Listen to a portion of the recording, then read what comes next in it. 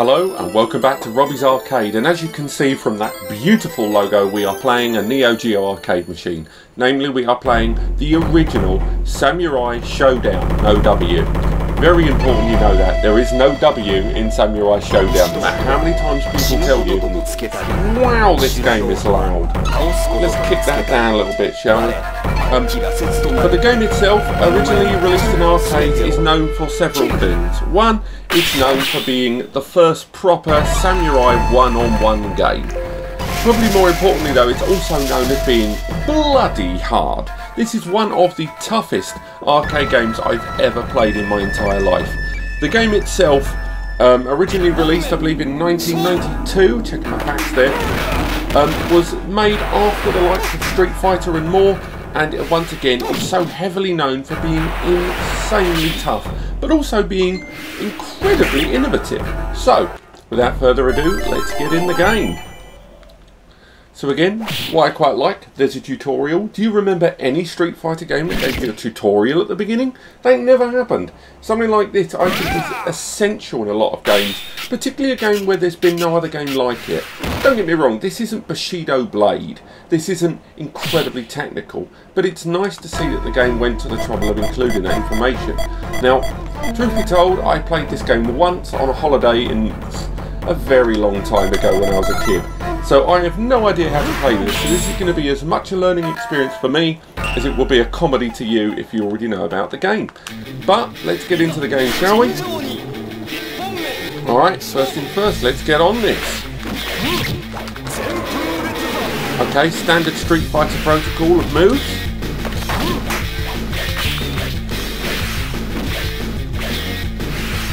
I quite like that camera zooming out, that's a nice feature. Okay, and standard Street Fighter blocking procedures. Whew, lovely bit of damage. We got any other moves here that we can utilise? I see a power bar, but how that's used I'm not sure. Ippon, terribly Eastern. The music and the animations are fantastic. This game came out after Street Fighter 1 and 2, but before the likes of X-Men and versus Street Fighter and more. Some lovely work towards those graphics.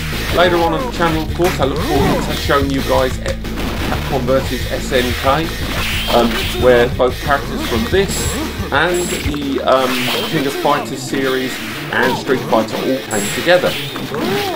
Now, one of the things you may have noticed, maybe during the early stages of setup, is you can actually lose your weapons. There is a super system in place, but again I don't quite know how to perform those supers yet.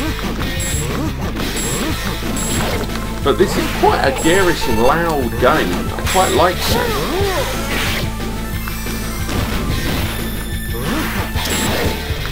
Ippon! He got me! Ippon!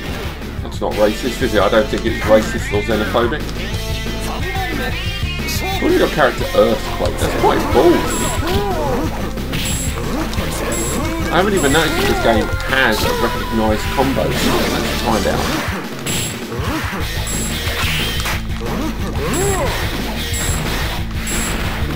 Kind of wish I had the controls on screen.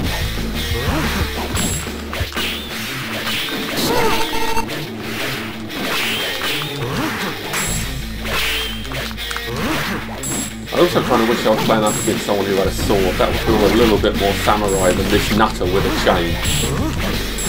Also, his jump is really starting to get on my tits. Wow, that was a ridiculously powerful throw. Let's see if we can get that fireball out. Perhaps this game utilises the power system.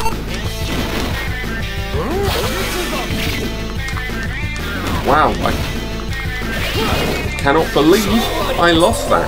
I can hear you thinking, wow, that was gory as hell. Good God. I'm sure this has annoyed you watching me lose that battle. Don't worry, I'll do better next time, I promise. Okay, so at least then we would have worked out how to do one of the moves at least. So let's get that in there. And we will continue. One of the other characters that's quite notorious in this game, of course, is the chap that had the dog. Hanzo also appeared in other games later on. I don't know if you've heard of Hanzo that much, but let's give this ninja a rock. Right, I'll clean my teeth with you. It's a bit dark. Let's have a look. I like the rare. That's a knife, didn't see this coming. And everyone lost their stuff.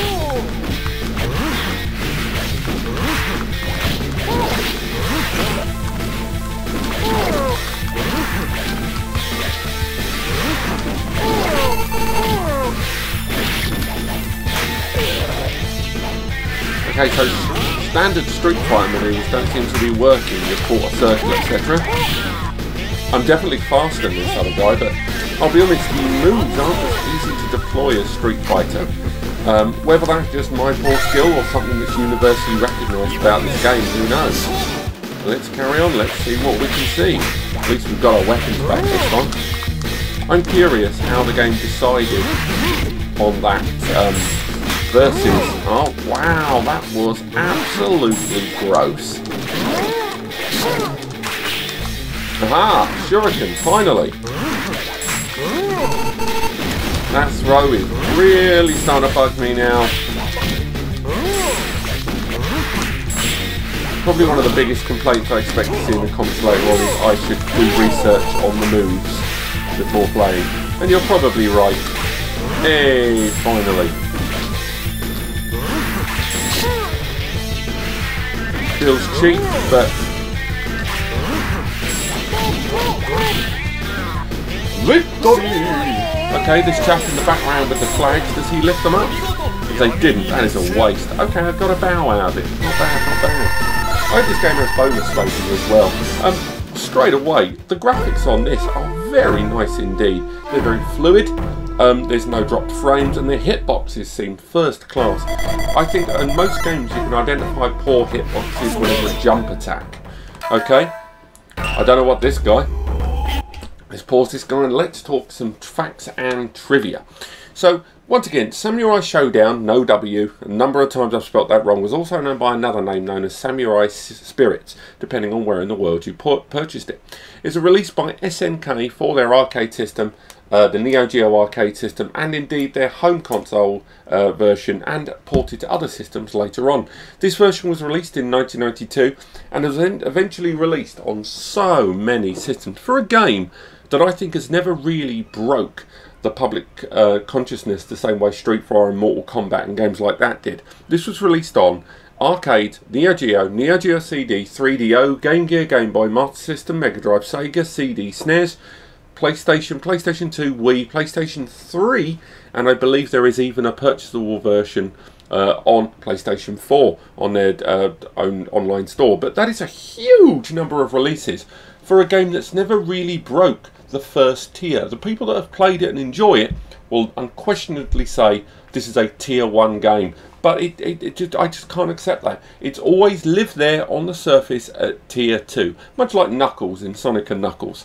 Just something that's known by people that follow it, but it's never really quite got from Division 1 and then into the Premiership. Now, again, this game is very well known for its difficulty.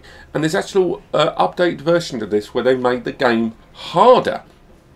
One of the main reasons in which the game is so hard in the way it was developed in that way is because the CPU is designed to never let you stand still. Most games work on a reactive or proactive system. So a lot of games you may have played as a kid, if you let go of the controls and you just put them down, stop using them, the AI wouldn't quite know how to react. It would sort of walk up to you a little bit, back, forth, maybe a jab, walk back, forth, throw, but if you were being aggressive, the behaviour would adapt accordingly.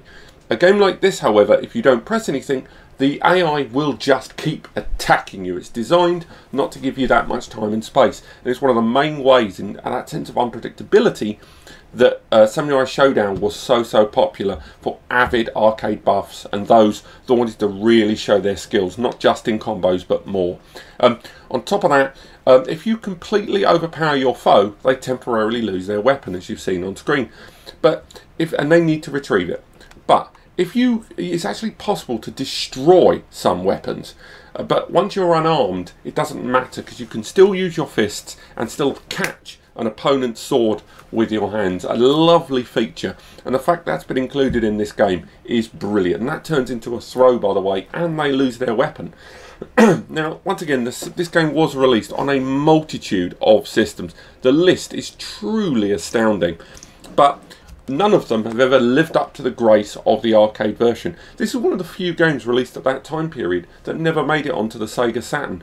Most purely, like, desired arcade beat-em-up games made it onto the Saturn, because the Saturn, to this day, is still one of the best arcade copied platforms, where they've ported a game over from an arcade onto a home console that's ever existed. There's so many good games on there. The palette structure is just fantastic.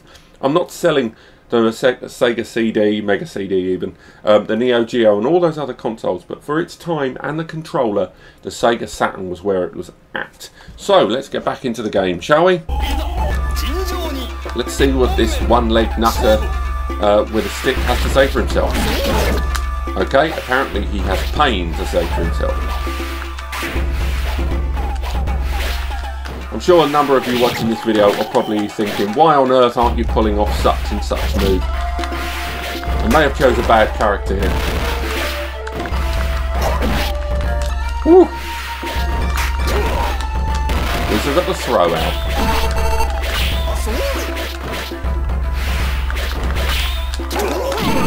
Woof! Did anyone see the damage that move made? Unbelievable!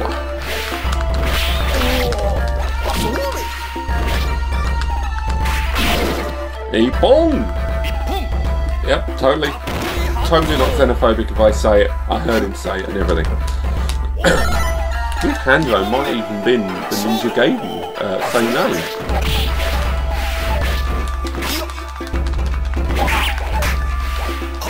Oh, I love the sound effects in this. You heard that?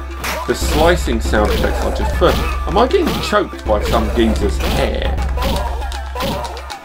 This attack is going on for way too long.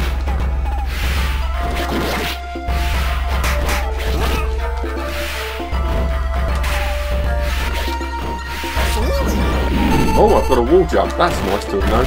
Anyone familiar with Vega and such will know the versatility of a good wall throw. I'm hoping we're going to be live streaming Street Fighter 2 shortly. Doing a playthrough there. With corresponding difficulty, and that will be on the original Street Fighter 2 World Warrior Edition. But here you go, Hanzo. He did the business. I'll be honest, I'm really enjoying playing with Hanzo. It'd be nice to see what the other characters have in store, to be honest. Actually, let's see who we're up against here. And little bit disappointed there. Wow, great graphics there with the rain there, and the sound effects as well. We take for granted these days with CD-based systems how easy it is to not only have high quality sound, but having it run without the system suffering in any way. Something that, whoa, that was savage.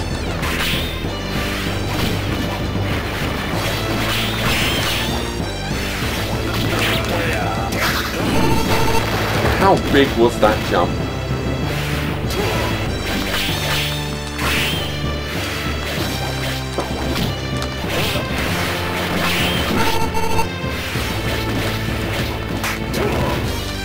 Right, Wham, let's see what you got, mate.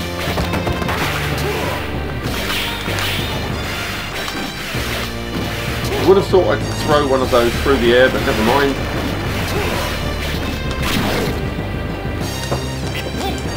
See, again, the game itself, I like that camera structure as you move out and you get bigger. That's something you don't really see in games a lot. It saves you being restricted within that box.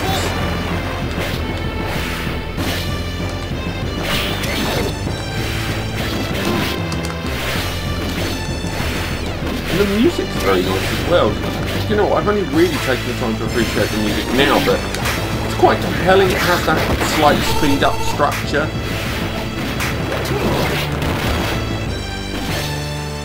Oh, he's lost his weapon. Oh, there we go, victory. And do you know what? I think I'm going to end things there. If you've enjoyed this video, then don't forget to click like and subscribe. If you want to see another game on this channel, maybe see what we think of it, maybe get a conversation going, who knows. But otherwise, looking forward to playing it. Comments down there the game you want to see. But otherwise, I hope you enjoyed this video. Don't forget to click like and subscribe. Thanks for watching.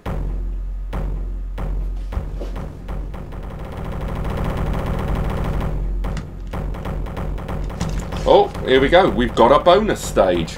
Right, let's see what this is. 1, 2, 3, let's rock. Okay, don't like the hit detection there. Awful.